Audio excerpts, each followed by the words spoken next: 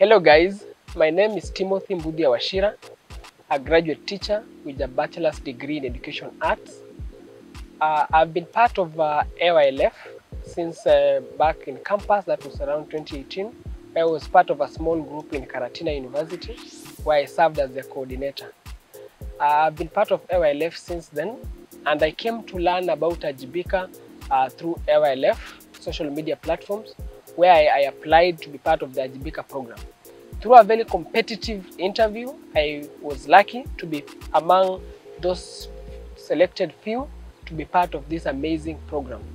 The sole reason why I was able to apply for this program and what really motivated me to apply for this program was my passion for accountability in terms of governance, in terms of public awareness, and in terms of civic engagement, which I feel, in my opinion, has been one of the most issues that have not been handled in our country very well. After being successful for the interview for the Ajibika program, I joined the team of about 30 youths who are taken through a very rigorous process of the Ajibika program. First of all, we were taken through a couple of sessions of training where we are trained on various issues in terms of governance, in terms of constitution, in terms of budget, and very many others. After the training, we have been able to take part in various activities that is under the Ajibika program. We've been having a lot of sessions under the Twitter space or the X space, where we've been able to engage the youth and the public in very many matters of public awareness, civic engagement, and accountability. We have also taken part in 3 city forums, that is Mombasa, Nairobi, and Eldoret, where we've also been able to sit down with the youth and have candid conversations about the state of our nation in terms of governance, in terms of civic accountability, and also just the public awareness on how much they know about how the running of the government takes place. We have also been able to do research in terms of going out to the field and engaging the common mwananchi in terms of various aspects of the country, in terms of what they feel about the constitution, what they feel about governance, what they feel about accountability. And the feedback has been amazing, and we've been able to learn so much from there. And we have also been able to have public lectures and also just continue the chain of awareness to the general public.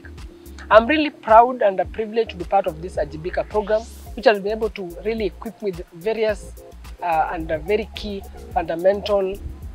qualities that I've been able to use in my day-to-day activities. I've been able to engage various youths, the general public, and through that we're able to create a chain of public awareness, a chain of accountability, and we're able to get to the grassroots and make the public aware about very many activities taking place by the government, very many government projects, very many government systems which were little known to the common wananchi. I've also been able to get a lot of skills in terms of my skills in terms of being able to